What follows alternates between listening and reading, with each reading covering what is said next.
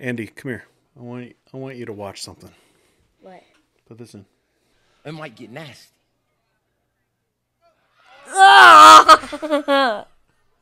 That's funny. It's kind of funny, but it's super gross, right? Do you hear and see the responses of the people? What I'm telling you? That's just weird. That was pretty much my reaction too when I first saw that clip. I saw it on Twitter and was like, wait, what's going on?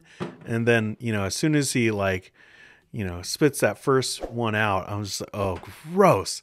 So I didn't want to subject you guys to the full clip, make you guys watch that. You probably know what I'm talking about. Michael Todd there in the clip, spitting into his hand a couple times in a really gross way, and then wiping the face of his congregant in a way to show that's what Jesus does to the blind man. And that's what he needs to do in our lives, is to use the gross things to make us, get into a position where we can have the good things, like in his example, getting a brand new car, because that's, the struggle that we all have. It's not, sickness and paying rent and how to live in this pandemic world. None of that. It's about getting a brand new car. That's what we're all focused on. Not so much, but that's how out of touch he is.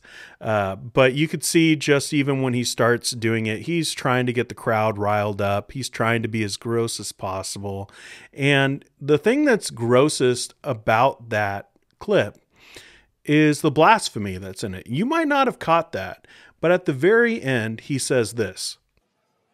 What I'm telling you is how you just reacted is how the people in your life will react.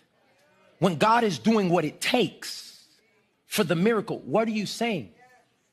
This man was blind, and what he was trying to do with this man is give him his DNA. Now, this is a phrase that a lot of extreme faith healer types use. People like Kenneth Copeland, people like Bill Johnson, they all use similar phrases to this to say that we're basically little gods, that we have the same DNA as Jesus. The problem with that is that that's blasphemy. What you're doing when you're saying that is really you're doing one of two things. Either you're taking the second person of the Trinity and bringing him down to our level, or you're raising yourself up to his level, and both are blasphemous. You're not Jesus. I don't know why that's so difficult to understand, but Michael Todd, you're not Jesus. Bill Johnson, you're not Jesus. There are some things that Jesus does because he's God that we as his followers aren't meant to replicate.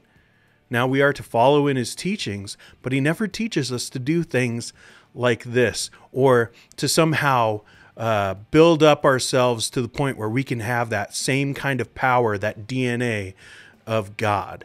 That's blasphemy.